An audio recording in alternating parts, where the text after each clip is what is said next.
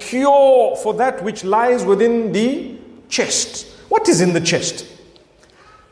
We know the heart is within the rib cage. We know that when we say what's in your chest, we mean the purification of your heart in every way that it could be. Number one, Allah's created humankind in such a unique way that sickness is generally told with a simple blood test. The blood runs through the veins, and the headquarters of that is the heart.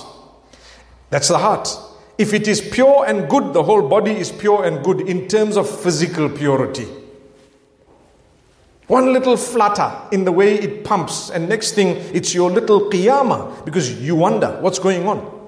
The same would apply spiritually and religiously in your connection with Allah, in your character and conduct, in your thinking, in everything else. If the heart is straight and your heart is clean, as we say. When we say my heart is clean, you're not talking of your blood, are you? You're talking of your heart being clean as in you don't hold malice, you don't hold jealousy. Allah says the Quran has in it shifa. Shifa for that which is in the chest, the heart to begin with, and then everything else. So you want cure of your physical ailments, turn to the Quran. You want cure of your spiritual maladies, turn to the Quran. My brothers, my sisters, we are not doing enough with the Quran.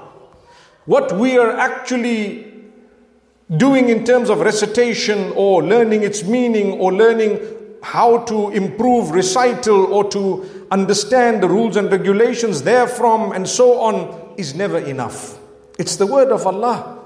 It's called Kalamullah, the word of Allah. Imagine Allah, whom you and I are totally dependent on. That's His word. Give it some respect. Read it on a daily basis. He tells you, don't read it for any other reason besides the fact that you will earn my pleasure, and it's not going to benefit me when you read, it's benefiting you. What is in it? In it is guidance. In it is shifa. In it is a reminder from the one who made you. Brothers and sisters, when you are diagnosed a sickness, first thing you do, turn to the Quran. We don't do that.